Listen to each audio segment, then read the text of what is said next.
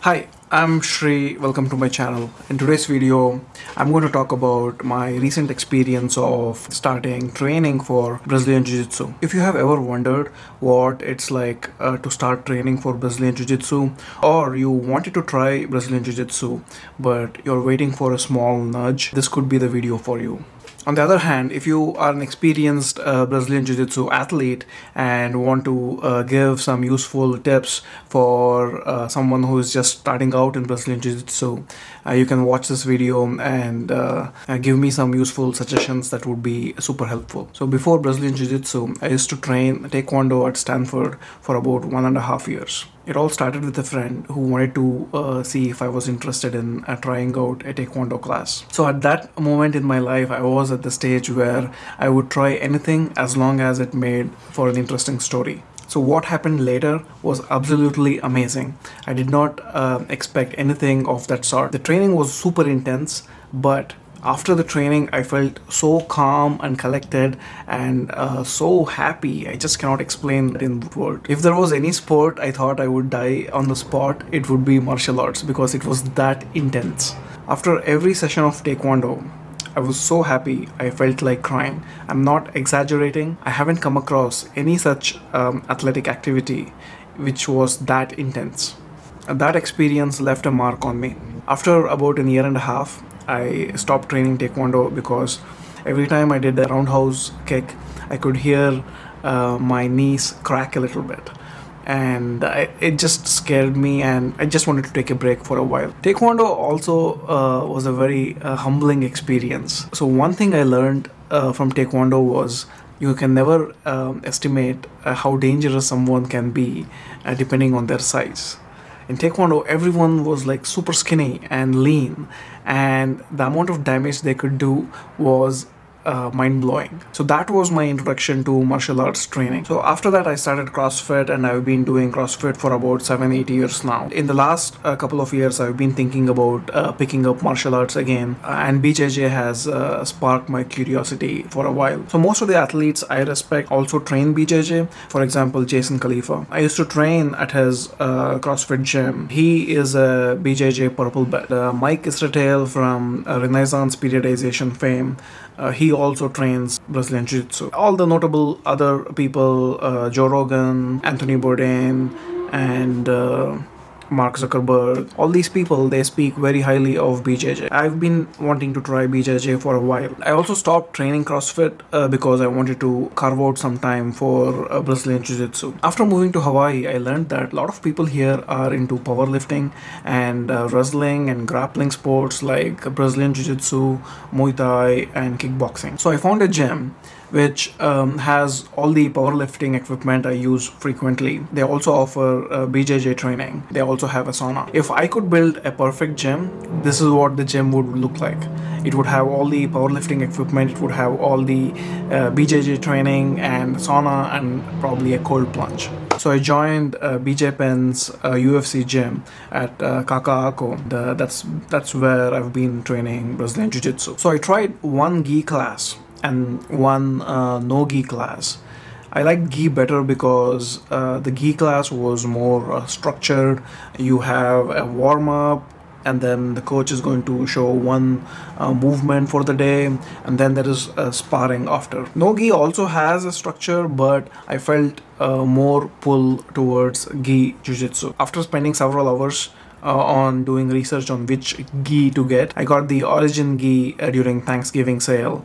So during my research, one thing that could have been helpful was to find out how the gi size maps to my regular clothing size, and I could not find any video that could help that. So I'm going to make a video on how the Origin gi fits on me. So if you're interested in Origin gi, you might find it helpful. So at this point, I have attended a couple of gi classes, and I try to go at least 2 times a week. I'm slowly getting comfortable with learning different kinds of guards, chokes, and practicing it. And I can also confidently say that whatever I experienced at the end of a Taekwondo session, that has returned with the Brazilian Jiu-Jitsu session as well. After a Brazilian Jiu-Jitsu session, your thoughts are like completely wiped out, and it's like a clean slate. you don't have anything, any thought, and you are in a completely relaxed state where you don't even have enough energy to think about anything that is bothering you. Everyone in the Brazilian Jiu-Jitsu community, they have been very helpful, very warm, welcoming, always happy to answer all the questions and tolerate your mistakes, and it has been a great experience. So one thing I have observed is I'm less scared about sparring in Brazilian Jiu-Jitsu than when it comes to sparring in Taekwondo.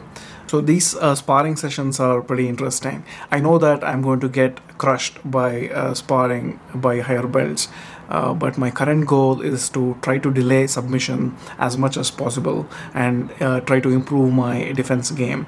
And if and when there is a chance an attack opens up, try to take that opportunity. And you also learn a lot during the sparring sessions. And there is this one specific higher belt who always used to apply the same movements to get submission. So what I have been doing is, after the class, I look up those specific movements and try to learn defense for those specific movements, and in the next class I apply those defense moves against that particular partner, and I have been trying to learn it that way. So one thing I have realized from my experience so far is you cannot completely rely on what is being taught in the class to improve your Brazilian Jiu-Jitsu.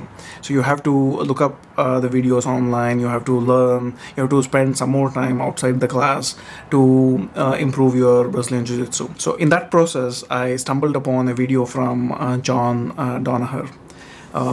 This specific video was about 3 important things every beginner Jiu-Jitsu student should know. This was about elbow passes. I absolutely loved this video and his method of explaining. So I sat through this video for about 30 minutes, rewatched the video for another 30 minutes. I was very excited to try these moves in my next training session. To my surprise, I was able to hold this defense for much longer. The higher belts had to work a little bit harder to get the submission this time. So this whole process has been super exciting, and I have started consuming more and more John Danaher's content. I actually came across John Danaher even before I started Brazilian Jiu-Jitsu in Joe Rogan's podcast, and then I was like, who is this guy? I'm going to skip. So I skipped his podcast. Now I have gone back to Joe Rogan's podcast with John Danaher, and then Lex Friedman's podcast with John Danaher, and I have been binging on that content. If you're a beginner BJJ student like me, I think you will appreciate John Danaher's content and highly recommend it. Then I found this course on BJJfanatics.com. John Danaher has a specific course on pin escapes and turtle escapes. So I've been spending more and more time on pin escapes and turtle escapes. So for the next 1 or 2 years, my goal is to get better at pin escapes and turtle escapes. So that has been my experience of starting Brazilian Jiu-Jitsu. If you're new to Brazilian Jiu-Jitsu like me, or if you wanted to try out Brazilian Jiu-Jitsu, I hope this video has been helpful. If you are a higher belt watching this video, I would love to learn your experience of starting Brazilian Jiu-Jitsu and what you would have done differently if you had to start your Brazilian Jiu-Jitsu journey all over again. Thank you for watching. If you enjoyed this video, like and subscribe. I'll make more Brazilian Jiu-Jitsu content. I'll see you in my next video.